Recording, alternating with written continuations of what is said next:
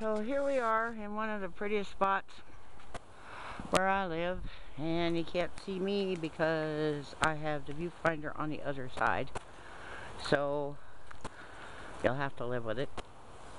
And as pretty as this spot is, I mean, there's actually trees here. I think you can see how much the local people appreciate what they've got. Charming. And it's very windy here, so those will scatter all over town. This is what the town really looks like out there in the heat and the dead grass. Droughts for 10 years. I'm trying to figure out what I should do. No, I don't want to stay here. There's no reason anybody would want to stay here if they can get out. And I think I can get out. I'm not going to that other town because of the housing problem. And there's no job there to supplement the cost of housing. So that's just out. But I've been looking. I can live in a rat trap in Albuquerque for $3.50 a month. And when I called the woman about it today, can you call me back on Monday? Because I'm in a Bible convention. Oh, goody. So there's that. There really isn't any affordable housing, even RV parks, unless you know people, you know, because things aren't advertised. So, there's a couple of mobile home lots for rent down in Truth or Consequences. Anybody who wants to investigate Truth or Consequences, help me figure out what's available down there, I'd appreciate it. The guy who owns it lives in Albuquerque. He's very perfunctory and cold. But it's 2 mobile home lots, $2.25 a month. Seems to be situated in what you could call downtown. It's not a very big town. Look it up on Google Maps. Take a trip around and see what the town looks like. It's across from, I guess, the municipal park and the swimming pool. So I'm going to go home and do a Google Map search of that. Well, in case you're curious, anybody that's not from my neck of the woods, that's a tumbleweed from last year.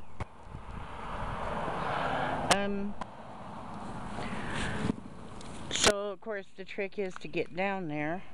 The truck is still a little iffy. I spent $250 on a tune-up, but one of the major problems is the stalling out thing. And the reason it's stalling out is because there's something wrong with the catalytic converter. I can't take it off myself. There's junk inside of it that clogs up the tailpipe. And I can smell the exhaust backing up into the cab of the truck. And it smothers the engine, and the engine stalls. It only happens at low RPMs and when I'm at stop signs, things like that, and it's intermittent. But when it gets funky, it gets really funky, and it takes a while to turn the dang thing back on and get it going again. So, stop and go traffic is a pain in the ass. Highway driving isn't too bad because it pretty much blows itself out. So, Truth or Consequences, or I can live in one of those nasty ghetto-y places in Albuquerque that's noisy and crowded and dangerous in the bad part of town. I can't stay out here. So if people have any ideas or suggestions, please let me know.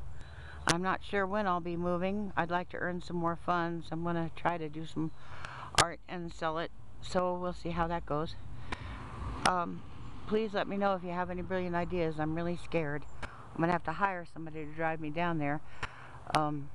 Look on a Google map also and see what the distance is from Albuquerque to Truth or Consequences, and realize that I'm about 50-75 miles from Albuquerque, so add 50-75 miles to that.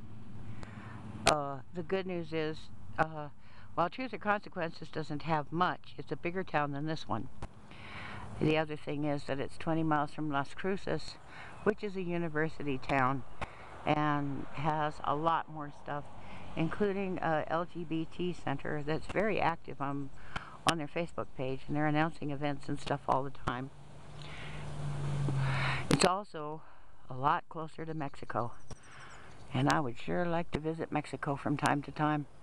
just take a day trip, come back before dark, because I don't know. When my ex and I went to Juarez, it was just gorgeous. Then the narco trafficking and the murders and all that stuff started happening. I mean, reporters were getting killed, police captains were getting killed. I think they went after the mayor. They would just drive up to somebody's house who was having a birthday party or something and gun teenage kids down thinking they were members of a rival gang, and they weren't members of a gang at all. So I don't know if it's calmed down yet or not.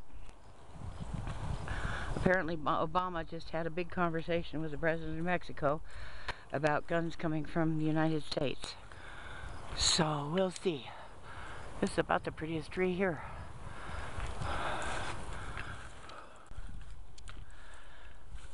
So if anybody knows how I can work on my catalytic converter, please let me know. And take a look around to your seat and tell me what you think. I'm going to turn this thing off now because there's nothing to look at but my dog's butt. Bye.